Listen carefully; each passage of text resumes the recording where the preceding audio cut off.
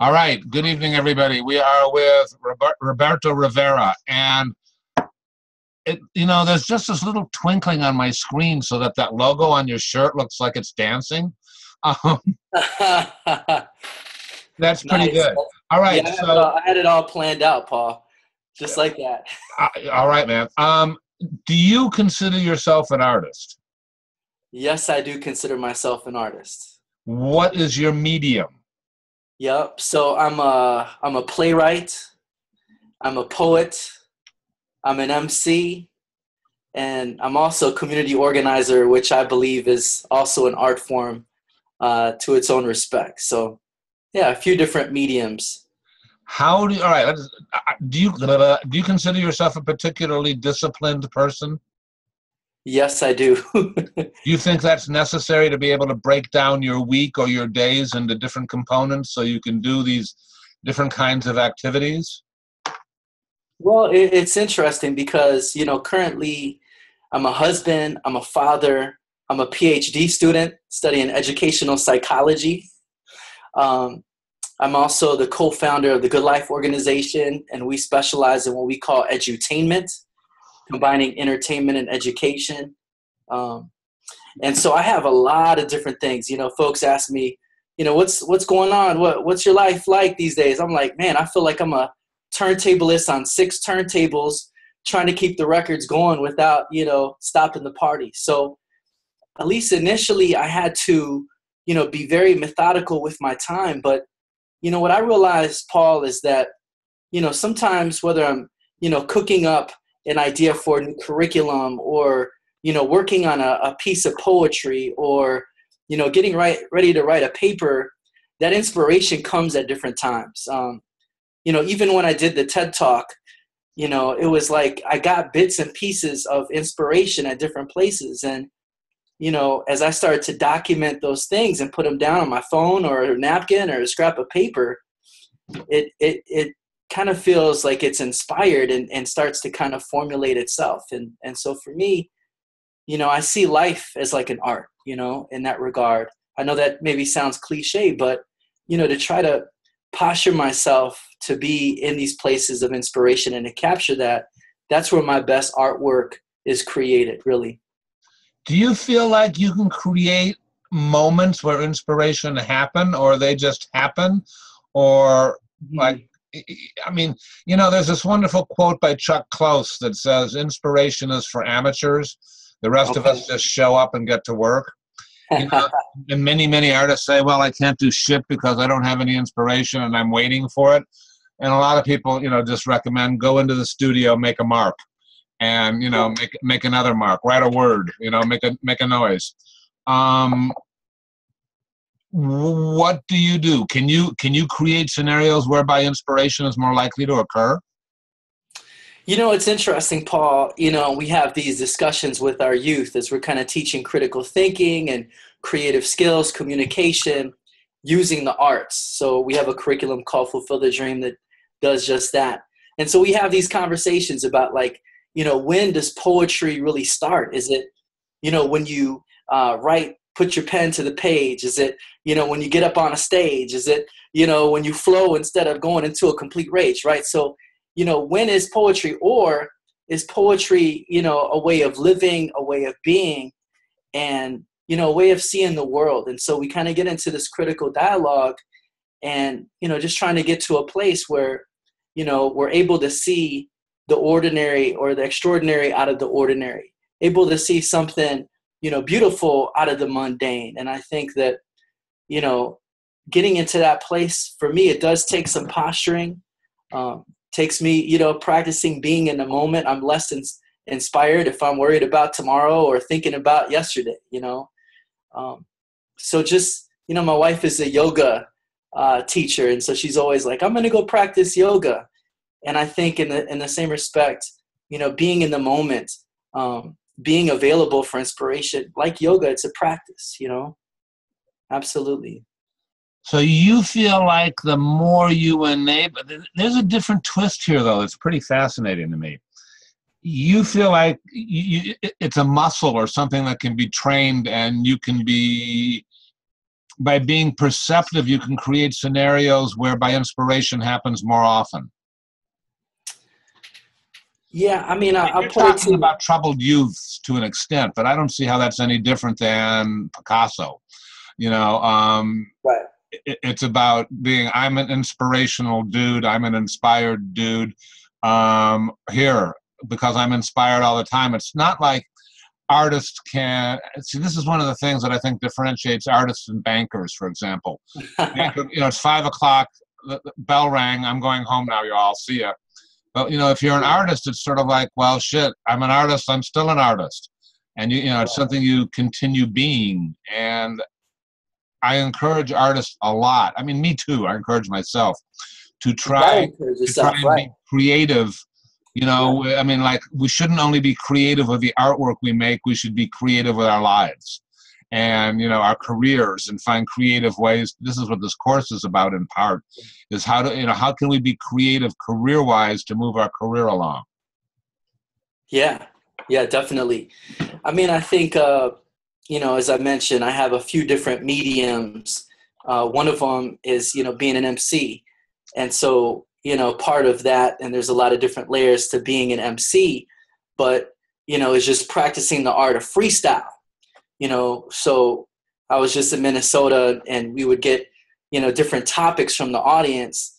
And we did a collaboration with the chamber orchestra and some beatboxers, and we did a freestyle, you know, during this conference, and it was beautiful. And I think that, you know, again, in order to really get into that flow, and I'll talk about, you know, flow theory in a second, but, you know, getting into that flow where you're, you know, in real time, but, you know, inspired by what's going on around you. To me, it does take some practice, you know, just being in a moment, you know, just being aware of everything that you hear, everything that you smell, everything that you feel, you know, just trying to really be in that moment. And, you know, kind of going back to this notion of flow, there's this psychologist, and I always massacre his name. He's a Russian guy, but if you look up flow theory, you'll find him, and he's got a super long name. But he's got this notion that, you know, we can engage in this, what he calls a zone of proximal development. So if people are too anxious or they're challenged too much, then they start getting, you know, worried and concerned, and they don't perform at an optimal level. And then, you know, they're not in that zone or that flow. And also there's a lower part to the flow theory where if you're not challenged enough, if you're bored, then you're not fully engaged. You're not in flow. So flow necessitates, you know, being engaged enough, being pushed enough, but not so much that you're starting to shut down and freak out. And you can start to get into this zone of proximal development where you're flowing. And we've all been there as artists, you know, where hours go by and it feels like a couple of minutes, like, holy crap, I can't believe, you know, it's been a couple hours, it felt like a couple of minutes, you know. And so I think that there is some conditions for that. And also the research says that, you know, being in community and getting that feedback from folks can help us to get into that space as well. And so, you know, as I go back to this idea of MC, the way that we frame that is someone who can master their craft, someone who can move a crowd, and someone who can also make a change.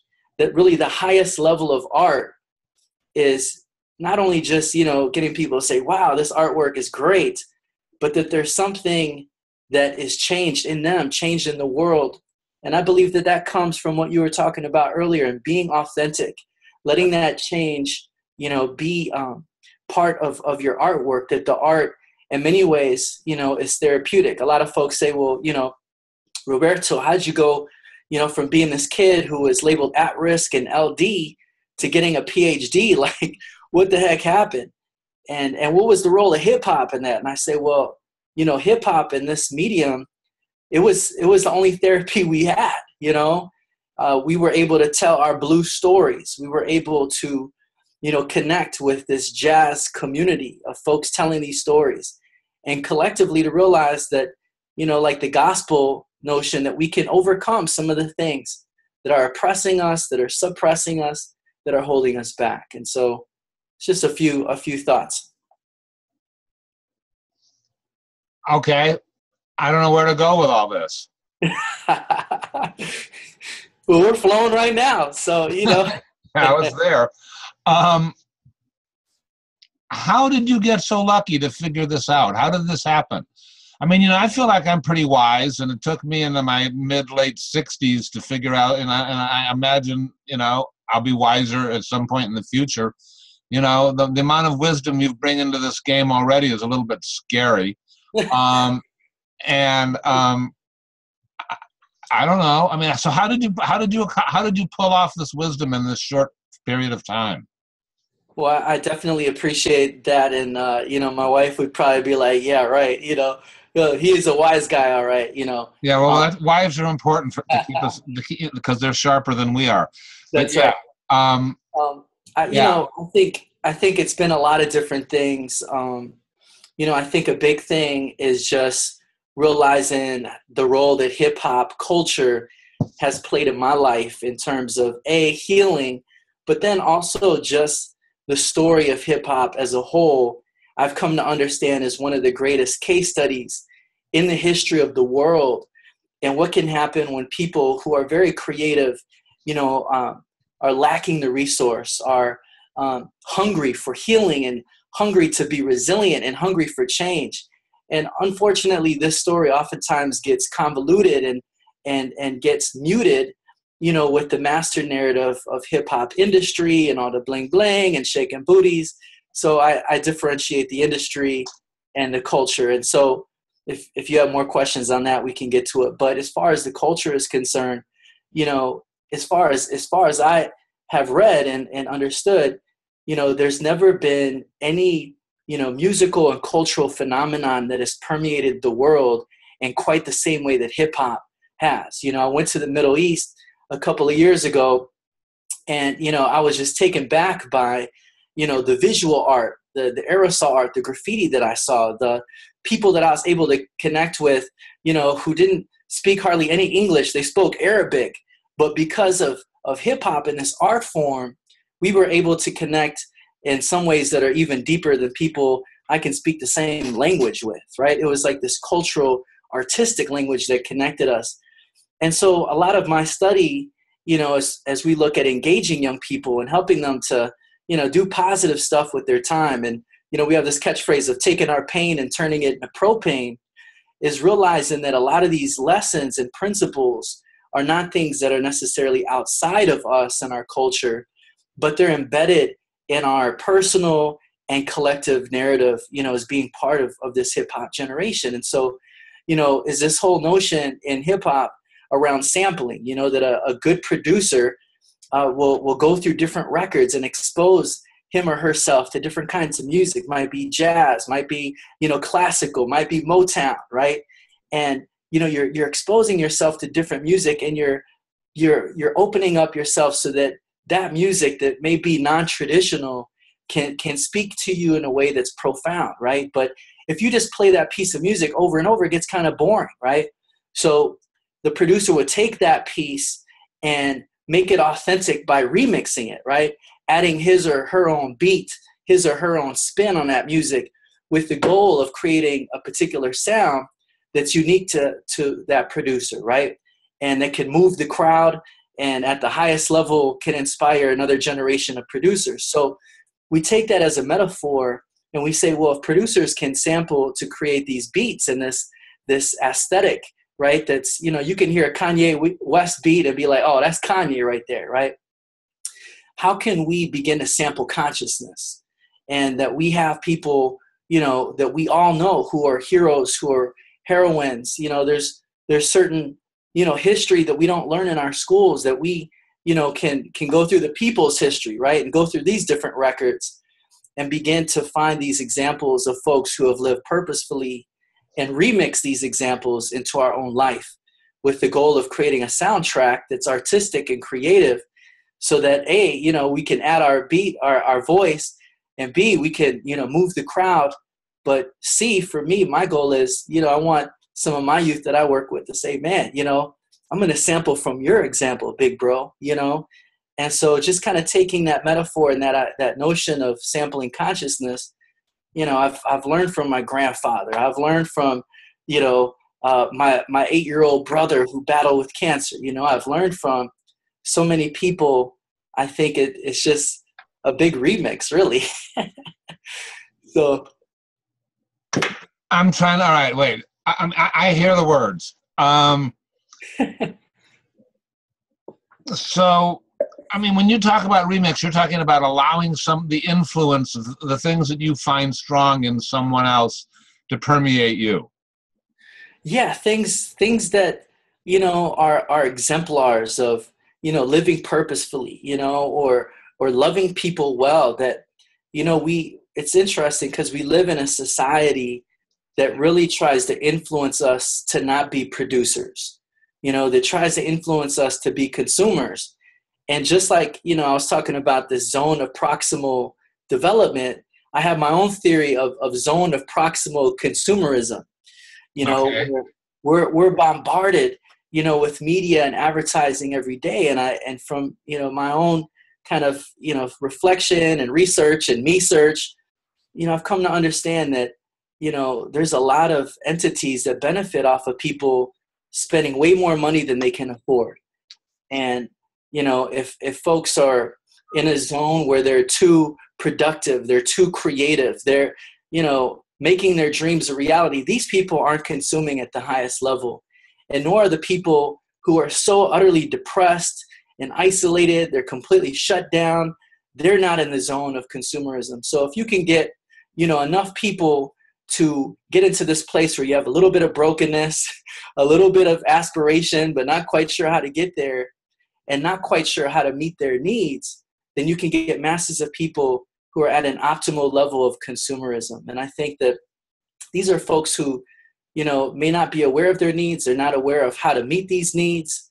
And we all have needs of living and loving and learning and leaving a legacy, And so what I'm trying to do is try to figure out, how do I meet my needs and how do I meet the needs of my community? And some people embody meeting these needs in an artistic and an amazing way. And yeah, I want to sample from these folks, Okay. So we're talking in front of a group of visual artists, okay? Okay. Painters, sculptors, people who make shit we look at, all right? Right. What are they supposed to do? What are they not doing enough of? What should they do more of? How do they benefit? How do they themselves benefit by being more present, more grounded, more open-minded, more aware? Yeah. Yeah. So, I mean, I would just kind of share that sampling consciousness idea. I have a buddy of mine named Jinx. He's a platinum producing beat maker. He does stuff for, different hip hop groups, R&B. And one of his secrets is that he just exposes himself to vast amounts of music, just stuff that most, as you would think, hip hop traditional type guys would not expose themselves to. And as he's exposing himself to different things, he's very sensitive about what speaks to him, what moves his soul, right? And so he'll take these different excerpts. It might be a Nat King Cole, piece. It might be a classical piece. He may be getting a gyro, down in Greektown, and he hears some ding-a-ding-a-ding-a-ding, and he's like, oh, man. And so he's living in the moment enough where he's able to capture that piece and then use it later on to remix it, to make it his own. So I would say, that is transferable for any kind of art. Expose yourself to different things that are deemed non-traditional. Try to be in the moment. Try to be in tune with yourself and see what is speaking to you. And, don't think of it as being, a copycat or a mimic, but see if you can remix, that piece that is speaking to you. See what is it about that piece that you enjoy so much, and make it your own, remix it, add your own voice, put your own spin to it. Maybe, if someone has something that they've done with some kind of fabric, maybe you can use a different medium to create something in a similar fashion that, has your own spin on it. So I think that's the other thing with hip hop is that, you have these folks who were artists, right? But the public schools at the time didn't have arts classes. They didn't have music classes because they didn't have the funding due to all the the burning of buildings. And now I'm kind of getting into the history of the South Bronx in the 60s. But these kids are artists. So how do they get this art out? Well, they take what they have available to them. You know, it might not be a paintbrush. It's this aerosol can, right? And they take that and they say, this is my paintbrush. That decrepit building over there, that's my canvas, you know? And it revolutionizes this whole aesthetic. They take the appliance. You got to remember, the turntable back in the day was like a blender or a toaster. If you told people that you're going to go home and play on the turntable, you're like, well, that's like saying you're going to go play with your 4-speed blender when you get home. Oh, yeah, man, I'm about to make some music on this blender. Like, dude, you're crazy. But these guys, you know, took these 2 turntables, took 2 copies of the same record, and now if you go into Guitar Center or Word Brought, everybody's like, yeah, next to the viola and the cello and the piano is the turntables because that's an instrument, duh. Well, it wasn't always that case. So how can we be resourceful with what it is that we have and incorporate that into this art that we're creating?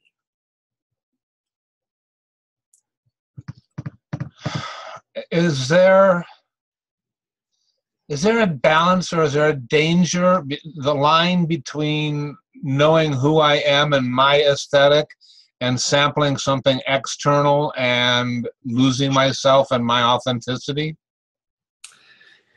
You know, I think, again, authenticity is a practice. You know what I mean? It goes down to, you know, everything from our choices and what we're going to drink that day, how we're going to spend our time.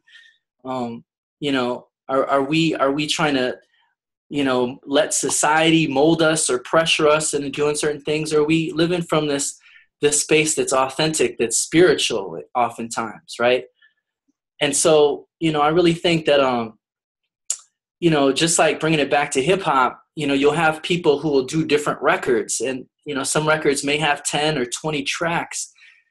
You know, I think that from my own practice, it's helped me to realize, okay, if I want to, you know, write a certain kind of music, I don't have to do that music forever, right?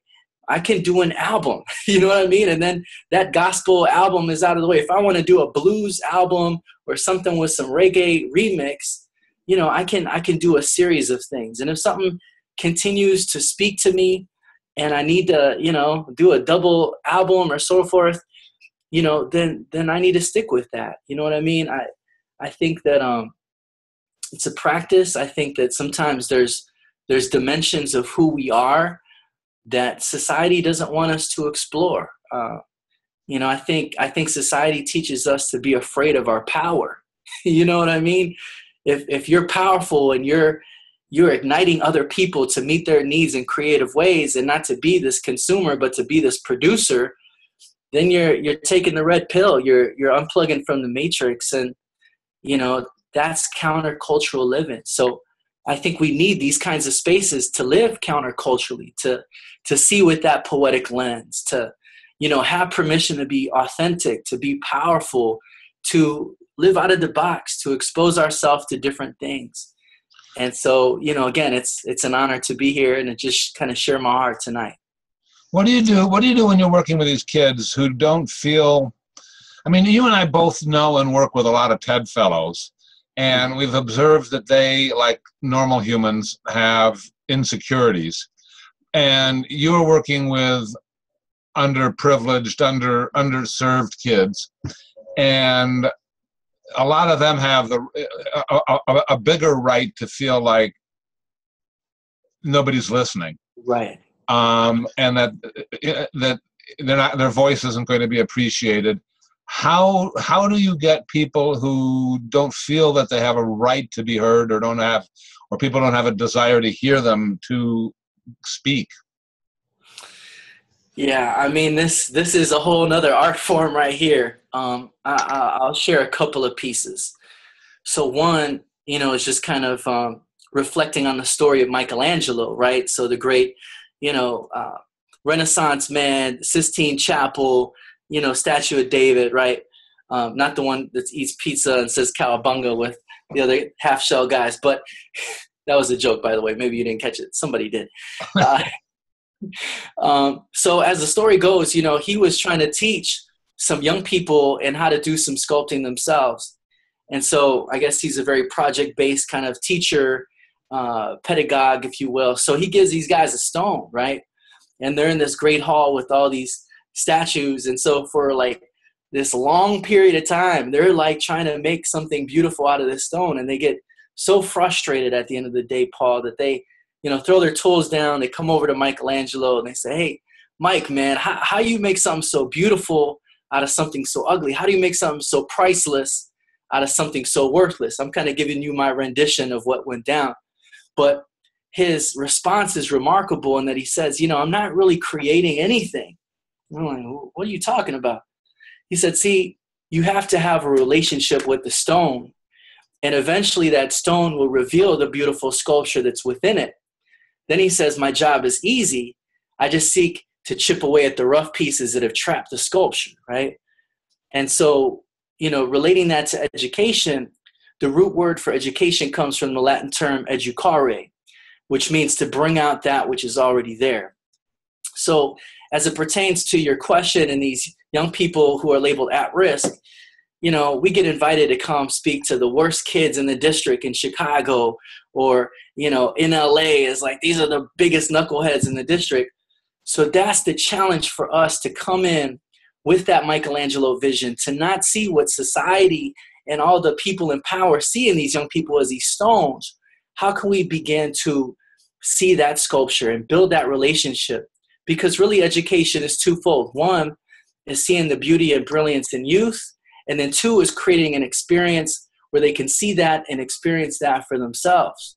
And so when we're working with youth, we're not asking what is wrong with you. We're asking what is right with you, and trying to find those assets and trying to find those strengths. Because I believe this with all my heart, and this kind of part of my own story is that, the kids who are labeled at risk are really the kids who, are pissed off enough, who have gifts that have been overlooked, who have amazing potential that if rerouted in the right way could create a lot of good in the world. They could be some of the greatest artists, the greatest architects, the greatest innovators, the greatest iterators of new forms of democracy. And so when young people can tell both verbally and non-verbally that this is how I see you, as a beautiful sculpture, as part of the solution and not part of the problem, they start to respond to that. You know what I mean? It's like a plant that's been deprived of light and water, and you start giving this thing light and water, it's going to start to grow. And it's a reciprocally transformative experience. So it's not just that we're liberating the youth. They take an active role in their liberation, as well as the liberation of us who are continuing in that practice of trying to be free, She said that's a direct parable for what goes on in this course with all these visual artists. And, to some extent, I'm showing them how the art world works. But to another extent, they get permission to feel comfortable with their own voice.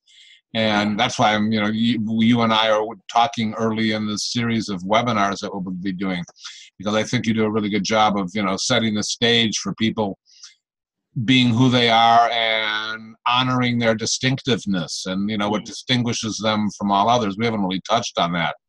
But, do you talk to these kids about be who you are and don't try and be like him or her because that person's already taken? Yeah, I think, a big part of it is just getting young people to think critically. They're taking in a lot of media and consuming a lot without thinking about it. And our education system, with all the pressures from No Child Left Behind and teaching for the test, really inhibits young people from being these critical thinkers and being very creative, which they are. And so, just trying to expose them to different things, and we use quotes and we use video clips as they're thinking critically about who they are, what's important to them, what their dreams are. Then they start to realize, well, man, I don't want to go down this route because that would not be fulfilling my dream. That'd be fulfilling a fantasy, right? And I'd be exalting my wants over my needs, and that's not going to lead me to fulfillment. So helping them to think critically, getting them to just start sharing, parts of their story, and to realize that, and I use this phrase a lot, but that our pain can be converted into propane. that can fuel our personal transformation as well as the transformation of the world. But oftentimes we can't make that full conversion from pain to propane on our own. We need community. We need other folks who are willing to be open and vulnerable.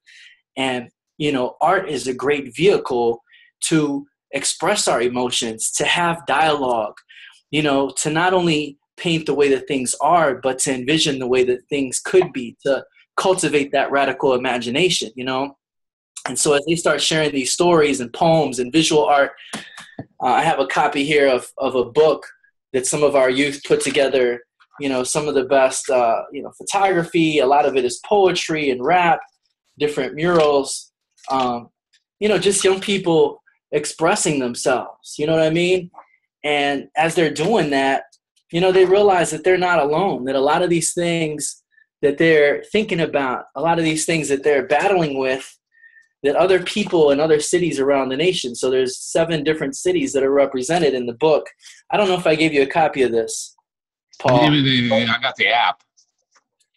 Yeah, so then eventually they turned it into an app and, just trying to create a platform for voices. And I think that, that's the beautiful thing about your work, Paul and Lisa and others who are part of your network, is that you're creating these platforms for these voices. Without the platforms, it's hard for these voices to really have, much to aspire to, or to realize, hey, there's other people who are thinking along these lines. And so, whether it be a gallery, whether it be a book, whether it be an app, we have open mics. We also do these things called open ciphers. Just getting together and sharing, man, it can be very powerful and very transformative. So the platform. Questions. Yeah. Sarah Louise, your hand has been up so long, I imagine you forgot what you wanted to say. Go ahead. Well, I have forgotten I don't know what I was going to say. Roberto, you have just been amazing. It's been absolutely wonderful listening to you. You're so filled with compassion and such wisdom and such a spiritual drive. You're just an amazing guy. So I think we've been talking to each other about you off in the chat box through the whole of your interview. I really don't know what I was going to ask, but I'm glad I got a chance to talk to you. So thank you. Thank you. Thank you for sharing your heart as well. Jeannie, hi there. Go ahead. Hi. I have a question for you because I'm a realistic art painter, and well, you're talking about authenticity. Yes. And how can you be authentic when you are making realistic portraits, for example? Can you say something about that? Yeah, I mean, it's a good question. I don't do portraits, so I can't necessarily speak to that medium, but I can tell you about a album that I did called The First Fruits. And doing this particular album, to me, it was very realistic about where I currently was and where I was hoping to be. And so I was going through this very, very difficult time in my life, where I had moved to a new city. I didn't know many people. I was going through a divorce in terms of business partnerships. So a partner of mine just went crazy. And so we had to split up the whole business and end a lot of really beautiful work. And so for me, I realized that sometimes as an MC or as a rapper using that medium, I get so wrapped up in the response, you know what I mean? That I'm anticipating what the audience is going to think, you know what I mean? And to me, that can get us into a place of performance that's very fear driven. That's, you're so focused on moving the crowd that you're not being authentic to who you are. So for me, it required me to be creative with the creator. That I made a pact in the beginning of doing this album that I didn't care what anybody else was going to think. But I was going to try to move the heart of the creator. And so I'm a spiritual guy. I believe there's a creator. And I believe that the whole universe was created in poetry, and it was a very artistic expression. And so my goal was to move the heart of the creator, to be honest about where I was, what I was struggling with, what I was pissed off about, and where I wanted to be. And so a lot of inspiration during that time, came from the prophet, David, the psalmist. Here is a collection of artwork that we have, from this cat. And I relate to him because doing some research, I found out that a majority of the Psalms were done freestyle, impromptu, that he had, folks who were scribes that would capture this in the moment inspiration. David was not only the MC, but he was also a DJ, and that he created over 200 instruments that never existed before, right? And so, we don't have all the details of his life, but we do know that he created a majority of the Psalms, which, in one instance, he's, in worship, and the next instance, he's pissed off, you know what I mean? And so I think being real about where we're at, where we're hoping to be, and not being so caught up in what other people will think, but if we can move that creator, if we can move that higher consciousness, if you will, to me, that's where I've experienced the greatest authenticity. So I hope that helps you. Great, thank you. What are you doing to be in that kind of flow? What are you eating differently, or do you meditate, or what do you do? So I do different things. I fast, so which can take different forms in terms of eating, trying to eat more cleanly, for example, or just taking a fast from, not just eating, fast food and junk food, but just being more aware of what I'm consuming visually or with music. Just trying to eat healthily, because we are what we eat, and we can also consume through what we let in our ears and our eyes, and so trying to be healthy that way as well helps. And then just being around good people like Paul, and I have a very close inner circle, and these are people that I can be completely open with, and that we can create and co-create together. So for example, there's a few brothers that I'm close to, and this weekend we're doing a big show with DMC from Run DMC, and we're bringing in breakdancers and MCs, and we're doing it specifically in the city of Madison, Wisconsin, which was just named the worst place to live for young men of color. And so being able to co-create with other people, that is amazing too. So I hope that helps. Thank you. You're welcome. Thank you. Jeannie and Sarah Louise are both from Australia. Nice. Nice. All right. And here we go. This is a trifecta. And Michael isn't even from the United States, but he could fake it. Hi, Michael. Yo, brothers, what's happening? What's up, man? Michael's in Canada. Thanks for talking, Roberto. I'm interested in you. I have a 16-year-old son who's into Juicy J, Snoop Dogg, A$AP Rocky, the whole A$AP crew. He's a 6'2", 16-year-old white boy from Vancouver. So nice. I keep thinking the pure culture he listens to are all about smoking pot, derogatory comments to women, objectification, all these issues that I discuss with him, and he's like, yeah, Dad, but I feel powerful when I listen to my shit. Leave me alone. I'm like, ugh. So I kind of curious what your take is on peer culture versus elder culture, if that makes any sense. You're working with the guy from Run DMC. That's pretty cool. That's elder culture right there for me, anyway. So just curious what your take is on what the kids listen to in terms of a lot of the stuff to me seems like it's coping music. It's not really empowering music. It's empowering in an ego and objectification and possessive sense, but not in a empowering in a critical thinking,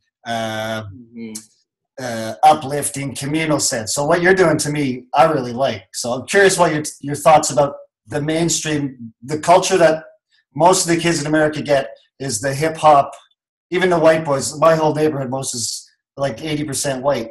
But they're getting a lot of trash. Mm-hmm.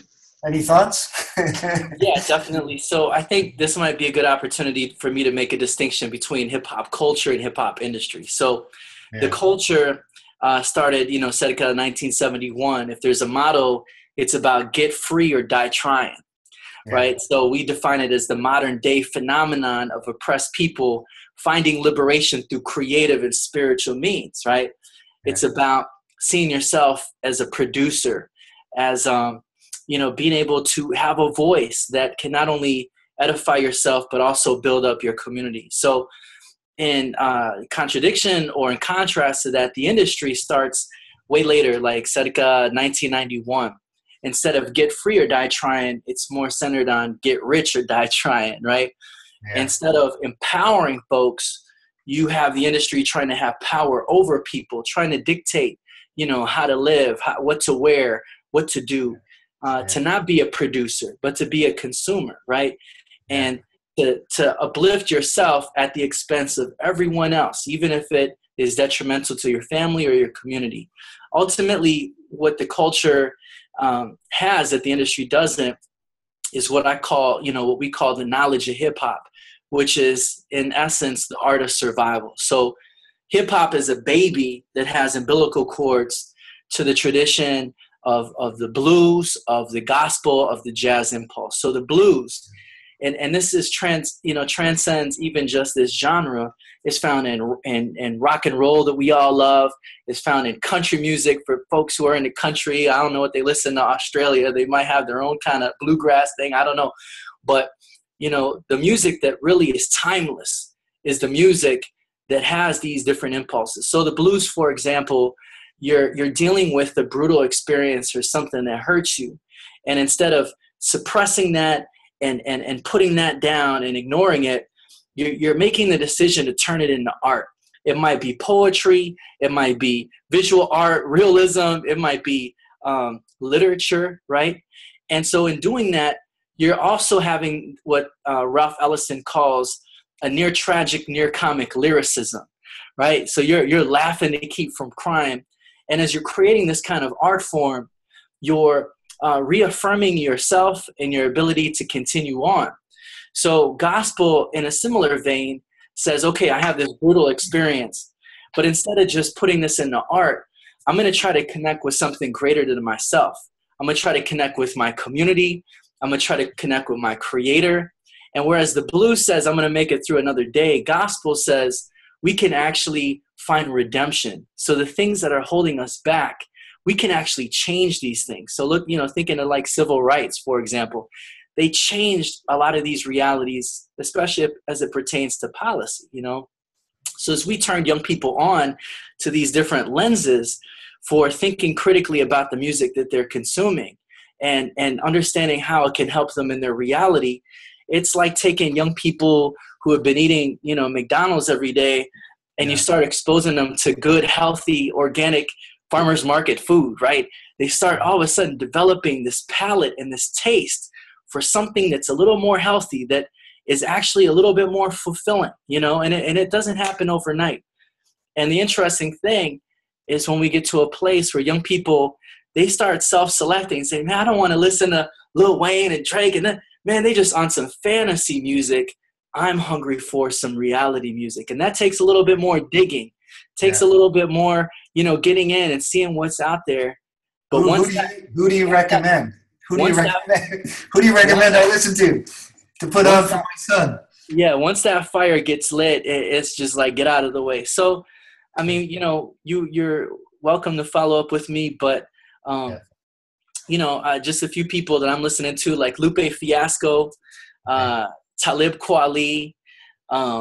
There's a local artist who was just written up in Chicago, who's a good friend of mine. He's tremendous. His name is Phenom. And in the words of Talib Kweli, man, a lot of artists come to tell you the way that things are. He says, we come to tell you not only how things are, but how things could be, and I think that's so powerful. Nice. I hope that answers your question a little bit. That's good. Yeah. Okay. That was fun. All right, thank you. Oh, and Jenny pointed out that she's from the Netherlands and not Australia. No, I was only like 15, 20,000 miles off. Get it right, Paul. Sorry. All right, Meredy, go ahead. Yes, first of all, thank you so much. You touched on so many things that I deeply believe in, that I think are necessary and that just aren't going away. And I wanted to ask if you had heard of the David Lynch Foundation. He goes in and works with at-risk kids. You know, it sounds familiar, but I haven't. Looks like I need to explore that a little further. David Lynch Foundation. Remind me, where are they again? Well, they go into at-risk arenas, and they teach kids how to meditate, and then out of that comes their minds get settled down enough so that they can then receive and start thinking critically and make better decisions. And that's the whole premise of it. And they not only have the principal and the teachers and the kids, they all do it. It's not just like, okay, kids, we're going to have you shut your eyes now for 10 minutes. They all do it, and they all affect each other. It's very powerful, very powerful. And he's a filmmaker, and so it's quite an impressive documentation that's going on. Anyway, I thought you might like to know about that. One thing I wanted to ask is that I'm always curious about is, okay, so first of all, you must be a young man in a hurry because you have covered a lot of ground. And I'm wondering if you have any, your antenna up for where the youth of the future is going or headed to, what the next taste level might be, because things have really come together in all the arts. They've merged, and every time you turn around, there's two different kinds of music being put together, or two different kinds of dance forms, or music and dance forms, and painting and video. And I just wondered if you had any instinctual hints or preferences for how you saw the youth progressing with their art forms. It's a good question. It's a big question. I'll try to address it a little bit, and I'll have to think about it more. But we're moving at an unprecedented rate, out of the industrial age into this knowledge innovation age. And it's a major shift. Still, a lot of our schools and a lot of our systems are operating in this industrial, mindset, and which is difficult for folks like me who, in order to speak to the current paradigm and get things going in public schools, I have to speak to that mindset while still keeping a foot towards where things need to go, Mm-hmm. But the shift that I see happening in my work is moving from this innovation to a transformational space. And so what that looks like for us is just realizing that, young people have tremendous energy, they have tremendous creativity, and they need that mentorship. They need that experience, that wisdom, that support from elders. The research says that, young people, part of them thriving is having that relationship with someone other than a parent, an adult that can support them. And as far as like these youth serving organizations, we believe that no youth serving organization will ever reach its full potential without the consistent input of youth. And so I think as far as education, and I believe this is the case in a lot of other spheres, is that, the folks that we're trying to serve, they need to have a voice in how to best meet their needs and how to best utilize these spaces that we're creating. And so I think we're going to see a shift where, different school boards, different boys and girls clubs, YMCAs will start having more young people in this place of power and authority to give them insight in how to meet these needs. I think that there's a real hunger for some change. And I think that as folks start to experience that, looking at, not only just civil rights and apartheid and Brazil and the role that young people have played in creating that transformation, but even in Egypt, what's going on in Hong Kong, right? These different spaces, young people have been a part of every social movement in the last 50 years. And I think that we're getting to a point where we need that real-time input and real-time partnership. And so what I think that's going to also mean is that we're going to be co-creating, using technology to co-create different art forms, different educational curricula, things like that. Understanding that we're connected globally. I mean, if you check me out on SoundCloud, I have, some collaborations I've done with folks in the UK and Uganda and the Middle East. And, these are kind of my just side passion projects. But I see that kind of collective wisdom and co-creation really being important on a lot of levels. So that's all I got for you right now. I'll keep thinking about it though. That's pretty good. I asked a young skateboard artist who's has some attention, some fame, where he thought it was going. And so your answer is basically more collaboration. His answer was maybe lack of ownership, which is similar, In other words, it wasn't so much me, my painting, my music, my this, my that, but how it feeds into the community at large. And I think visual artists are up against it too, depending on, how isolated they are. They need to collaborate and come up with some new ideas to where to show the work, how to make it important in the community. Thank you so much. Okay. Thank you. That was interesting. All right, maybe two more questions. Kathleen, go ahead. Hi, Roberto. How are you? Hi, Kathleen. I just want to tell you, I'm a special ed teacher for the past 20 years. Okay. And I just love your story. Thanks. And I can't wait to tell my kids tomorrow. So I'm so happy you included the at-risk and the LD. I think that's great because some of my students, they're struggling so. They don't do well in classes, but they have so much potential. So they can go anywhere they want. So thanks. Yeah, and just, I think I just want to share too that, I've done conferences with kids who are labeled, talented and gifted, and kids who are all special ed.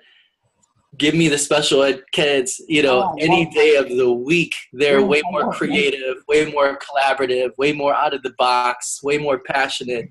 I've actually stopped doing events for gifted and talented groups just because it's so boring. I hate it. Yeah. And so, I just say, hey, I was LD, but I realized that I wasn't learning disabled. I just learned differently, right? So they have that gift and that spark and that passion, and they need people like you to find it and to help fan it into a flame. So keep up the good work. And that's what I try to tell my kids. LD doesn't mean anything. It means you learn differently. That's good. All it is. So thanks. Thank you. Yeah, thank you all. That's really cool. June, you are unmuted. Go ahead, June. Hi, Roberto. I too am an educator. I'm an art educator, and I'm just so proud of you and inspired by you and have learned so much from you. And I went to your website and looked at some of the videos there, and so was able to witness, and look at the actual work that you were doing. And it's just inspiring and beautiful. And that's it. Oh, well, thank you. And keep doing your authentic thing. And, being an educator is an art and a science. So I hope you can keep both of those fires burning. Nice to meet you. Sure will. Nice to meet you as well. You going to be in LA anytime soon? Los Angeles? I don't have anything on the calendar, but I love going to LA, especially in the wintertime. And yeah, we've done some work out there in the past, and I assume I'll come back out there one of these days. So I look forward to it. Shoot me an email. We'll stay in contact. I will. Okay, right. Sounds good. Thanks. All right, you guys are quick. We'll do a couple more. Robin. Hi, Robin. Go ahead. Hi, Roberto. Thank you so much. Thank you, Robin. Leaving me full here. You have so much. First of all, in your TED Talk, you were talking about bringing people together and really, bringing youth empowerment organizations together and kind of creating a voice, a common mission. So I'm curious how you see that coming together. And then I wanted to tell you that my brother-in-law, Daryl Thompson, is the executive director of Boulder Options in Minneapolis. And I sent him your TED Talk last night, and it's all about, mentoring and leadership, and they use athletics and all kinds of community involvement. And he typed back a couple lines. He said, "I love Roberto. I've got to find him." So, so he'll be in contact, I'm sure. Yeah, I think he already reached out to me via LinkedIn. So I was like Boulder, because we've done a bunch of stuff in Boulder, Colorado. I'm like, no, this is Boulder, like Boulder Options. I'm like, okay. So great. Yeah, that's funny. He's already responded. Great.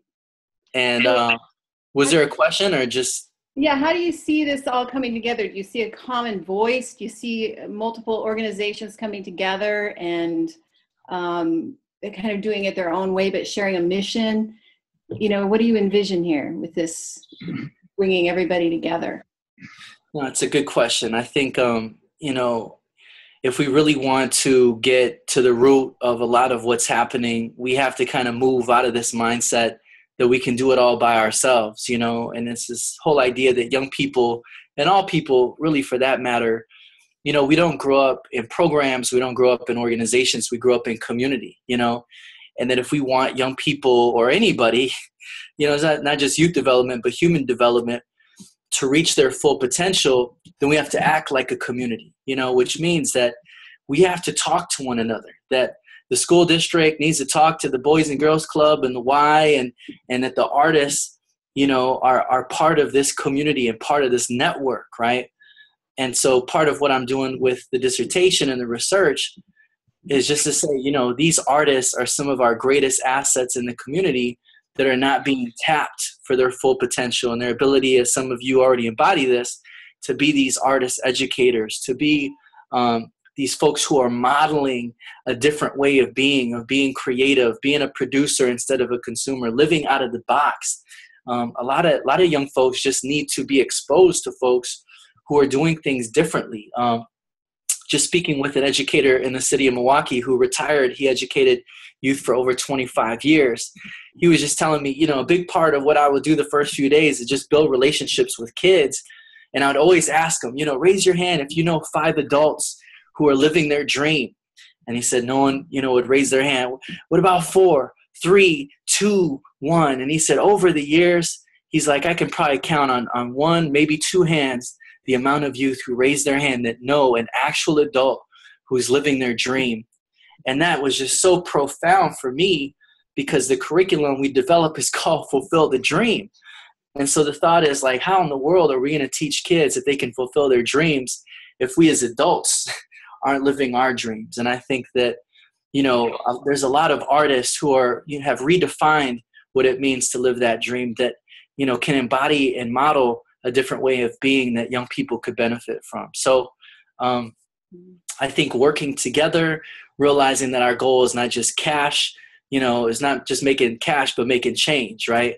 And collectively that we can leave a legacy that we couldn't otherwise do on our own. I think there's some ingredients on the table, and I think, there's some opportunity for us to cook up a beautiful legacy together. So thank you for the question, and I'll still consider and be thinking about that even after this webinar. So thanks. Exciting. Thank you.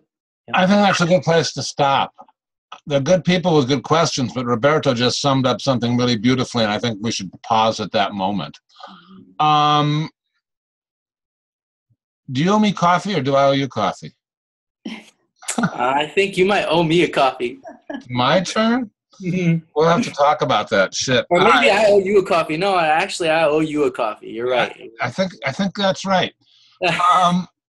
We could do that. All right. So this has been really, really wonderful. I don't think I've done a couple of 100 different webinars, and I haven't seen as many comments. Initially it was just because you were cute, but then the comments started dealing with substance. And I appreciate that. And, you know, people really appreciate you, and they really get a sense quickly of, you know, the substantive person you are and the substantive change you are making. You know, there's some things you said that I will rip off. This has been really good. Hey, we call it sampling. You just sample it. That's it, sampling. That's right. That's a wrong cultural term there, Paul. Let me unmute everybody so that we can all thank you. Everybody's unmuted. Roberto, you've been awesome, as I hope and expected. Thank you, Roberto. Thank you. All right, everybody. I will see you in a week. Roberto, we'll be in touch. Thank you all.